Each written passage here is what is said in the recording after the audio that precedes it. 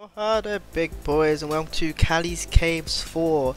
This is basically the third game again. So, I mean, there are some changes from what I've seen. Well, what I've heard. I've not actually played it, hence why I'm playing it now. Callie, Lloyd, I'm so glad to see you. I'm starting to get lost in the winding woods. We know finding the cure for Rupert's curse wouldn't be easy. Since it frees the search of the amulet of Valorous.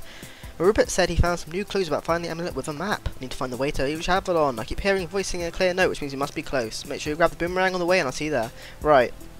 So basically it's a mobile game which is also on PC, so I guess a multi-platform game, which is probably what they preferred to hear.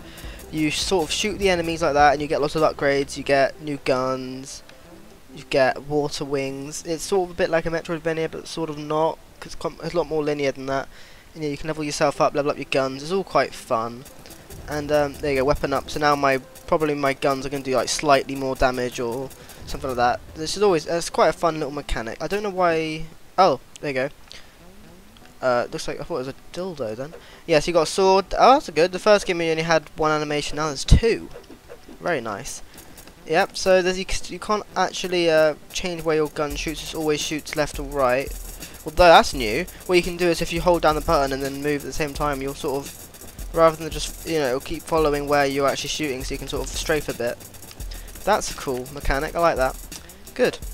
Okay, that's chests. Yeah, they're just saying you can only get them out. You can only sword open the chests and stuff. Okay, that's all good. Okay, okay. So it turns out there's basically no reason to use a sword. Actually, what you can do is you can reflect bullets, if I remember correctly. So we'll try and get to a bit where you can reflect. Yeah, as I say, this game is oh, I died. Okay, I'm gonna start. Oh, you lose coins now. Oh god. Okay. Yeah, it's a fun little game, but also it's one of those games where, it's a bit repetitive, but it's a mobile game as well, so, and it's fun. It's very basic. It starts off basic anyway. I'm sure, just like the previous game, you'll get more power-ups and all sorts. I do wish you could crouch. I'm getting the vibes I really want to crouch, but that's fine. And it's worth opening up for the coins, because you get upgrades to give you extra stuff and weaponed up. Yeah, once you start shooting in more directions, it gets a lot more fun. I assume you'll get that in this game. As I say, it does seem very similar, maybe with a sort of better art style and stuff like that. I mean, it's all just better, but yeah, I did play through the entirety of the third one though. I did actually quite enjoy it, to be fair. I thought I wasn't going to, because it looked a bit well, I guess a bit sort of boring, but it was alright. I mean, it's definitely a game I had to have play with a podcast in the background, which I think this one will be similar, but it's fun. Plus, it's everyone likes getting stronger over time and going back to the old levels and just humiliating everything, especially once you get like rockets and stuff. It's just, what's that? I don't know what I got then. Yeah, it's all good. Oh, what's that? Enforcer. Okay, I want his boomerang. But see the problem here. Anyway, that's fine. Okay, is there anything down here I missed? Yes, chest. I'm gonna give up killing. Actually, I won't. I'll kill the man quick. There you go. Actually, tell you what, it might be leveling up. Yeah, I think that's stuff to level up my gun. Maybe, I don't know. I thought it was. Hello. What do you want? These enforcers may be tricky, but I know a good trick to help you get an advantage. Yeah, you give your time with the sword swing properly, you can parry most enemy projectiles. There you go. So the games have bosses and stuff like that, and the bosses tend to be quite fun. The game isn't too hard. It's normally quite well, not easy. It's quite well designed. No, there was a few times I was like, "What the hell am I supposed to do? How am I supposed to do this?" But there you go. That's a cool mechanic, isn't it? But yeah, mostly alright. And the previous game, if you died, you had to restart since the last checkpoint, which got really annoying. I don't know if this game does the same. But we'll see, won't we? We'll see. There's plenty of time. What's this? Oh, it's just showing me how to do that. Yeah, I know. I played the third one. I haven't played the first or second, but I think they're like, they're all a bit samey, aren't they? And I think remember the first one was quite bad. But anyway, this game exists now, and it doesn't seem. I mean, yeah, as I say, it's quite fun. Kind of wish there was a bit more parallax going on in the background. There's this tree, and there is a bit of parallax scrolling, but I'd like a bit more just to really get that vibe of moving. I keep using the word vibe. I don't know why I'm doing that. Maybe I've been watching too much Flash. Anyway, level up. Aha. So now it's level 3. It's not. Oh, it's me who leveled up that time. Okay. So now I'm level 2, which means I've got one more health bit. maybe? And here we go, the boomerang. So now we can use the boomerang instead, which we can level that up and it'll be better. Switch new weapons using presented. Yeah, okay. So obviously you get different weapons. Which ones you prefer is up to you. That one, I see. So you can go through weapons. That's pretty good, isn't it? That seems very good, actually. Basically means you don't have to aim. Nice. Did I go that way? No, that's where I started. Yeah, it was. I think maybe was it? Look at the map. Can't look at the map. Okay, can't look at the map until later, apparently. Oh no. Yeah, I prefer the boomerang for sure. Even though it does seem a bit more close quarters. It is very close quarters. But it's all good. And it's good how the sword is double use, you know, how you can deflect and also do melee attacks. Everyone likes a bit of double use. Oh, you have to go this way. Okay, there wasn't. I thought there was a choice in where you went. Yeah, I think there is checkpoints. I think they're still doing the checkpoints thing, so that's interesting. I don't like that. Anyway, killed man. Good. This is. I think it seems a lot easier with this lovely thing we've got here. Lovely, lovely. Yeah. I mean, there's not much more to say really. Music's fine. I remember the third game having some pretty good music. This one has fine music. It's just obviously it's a bit samey. It does feel like I'm playing the third game again, but you have to keep in. Oh, I died. I lost a bit of money. You have to keep in mind this game gets better as you progress, especially once you start having more interesting enemies and you sort of rush through the maps a bit faster, and you can, and stuff like that. It's always good, and especially once you get to the shop and you can start buying stuff, which is always lovely, and you get silly coins, silly amounts of coins. But yeah, I think it was made in Game Maker or something like that. I think that's what I've heard. So make of that what you will. Hotline Miami was made in Game Maker, which is kind of shocking. I was kind of surprised. I didn't know Game Maker do all those shaders and stuff that it does. Anyway, killed man. Actually, I think if I remember, yeah. I forgot on my Steam controller. I've got a button which does it for me if I hold it down. Consumables. Yeah, so you can. Yeah, you know how they work. You get your health back. I'm just gonna do that from now on. Makes it easier, doesn't it? Yeah, I remember. I'm pretty sure that that's probably not really by design, but you know, what are they gonna do about it at the end of the day? What are you gonna do about it, devs? Yeah, exactly. Didn't think much. Anyway, kill the man. Good. Get some stuff. Get some more stuff. Yeah, you see how when you shoot someone, you get little drops, and they're what upgrades your weapons and your guns and stuff. Yeah, I'm sure you get it. I'm gonna have to use one of those popsicles, aren't I? Oh, I've got different costumes. Oh, they all look very different. I like her. She looks cool. Don't think that's even the same character, but I'll take it. Yeah. That is genius. Why had I not thought about this sooner? Okay. Yeah, you can be pressing the button a lot otherwise if you haven't got that button. Oh well. Okay. You can't go down. Okay. Does more damage than oh. Level up. Cool. Good old. Yeah, I mean, I feel like I'm running out of stuff to. I was running out of stuff to say a while back. But Aztec calendar piece. Okay. Good. That's what I want for Christmas. So you get lots of achievements in this game. I've noticed there's about 70 achievements. Most of them being defeat a certain amount of enemies. So that's good to know if you're one of those people who like achievements, because you'll find a fair sum here. Now I remember the first game actually having a decent amount of like content, because I had not only like, loads of levels, but then had like loads of DLC levels for free and stuff. So I don't know, is that really DLC or is it a free update? I don't know. Whatever you want to call it. Whoa, football. Okay, that's new. Football player. Alright, that's kind of a cool idea. So he can hit you with a football and then sort of kick you. I mean, okay, that's a cool. I like that actually. I think that's a clever idea. I mean, it's silly, but that's exactly what you want. So we've got about 6,000 now, but we want some more than that. 6,000 coins. I want at least 12,000. Yeah, we'll get to the boss, then we'll call it quits, I reckon. Oh god. Am I even gonna get to a checkpoint? Ooh!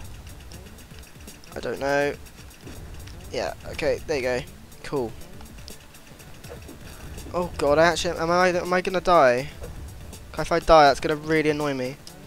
Let's try not to die, everyone. Okay. I should be fine if I play it safe. If I just do that, I'm pretty sure he'll... No. Oh, okay, so it hits twice. That's good. Health, there you go. Ooh. If I just... Yeah, if I dodge that, it's normally fine. Because the rest of it's easy. Okay. Oh, God. Oh. That's quite good pixel art, actually. Quite good. So that's always lovely. Especially the animations and stuff. Okay. Reminds me a bit... This game reminds me a bit of a game made by a friend at college. Called, I've forgotten what it's called. It's got a silly name. It's like Path of Resonance or something. Not Path of Resonance. I don't know. Something like that. It was a bit interesting. Oh God, it's gonna annoy me now. What's it called? He's making it and releasing it on Steam soon because it was one Game Maker, but he wanted to release it to a new, you know, get off Game Maker and move to Unity. Okay, we'll carry on. Let's get to the boss. Come on. If we can't get to the boss, I'll be truly ashamed of myself. Okay, yeah, killing the man. Kind of wish my boomerang did a bit more damage, but we'll get there one day, I'm sure. Oh, what's that? Oh, double popsicle. If that's not the dream, what is? Okay, cool. Yeah, I remember getting the previous game like homing rocket launchers and stuff, so you'd literally just press the button at the start of the level and then basically just rush through, which is kind of fun. It did sort of ruin the game a bit, but to be fair, that was my decision to have homing homing stuff. Cool. Get the coins. Hidden staircase page. There's lots of collectibles if you want to get them. I remember the third game didn't have a map or anything, so it was quite difficult to actually know which ones you've got. I think I missed an entire weapon because of that. So that's something to consider. Am I going to... Oh, I'm not. I was going to say, am I going to have to get some collectibles? So whenever it's too tough to attack head on, but you move far rushing, but yes, cool. Strafing, yes. I know about strafing. Okay, boss. We'll do the boss, alright? Then, it's home time. Okay, we've got ourselves a little dog robot called Jaeger. Jaeger Bomb. I think that might be the joke. Can't really tell. Okay, let's go kill him.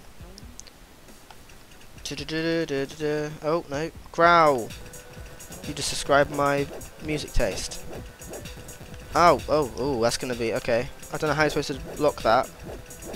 How are you supposed to block that? Oh, okay, you can shoot it. Okay, that's fine. Oh, I see, so then you move backwards at the same time, that's why it's... Oh, there we go, we've got ourselves increasing the abilities. Medium throw distance, slow spin. Okay, so now it goes further and looks different. So that's the most satisfying feature in a game ever, basically. That's the idea of it.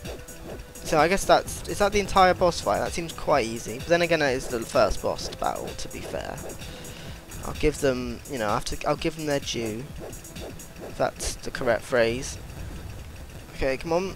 There you go. We did it. Defeat boss 1.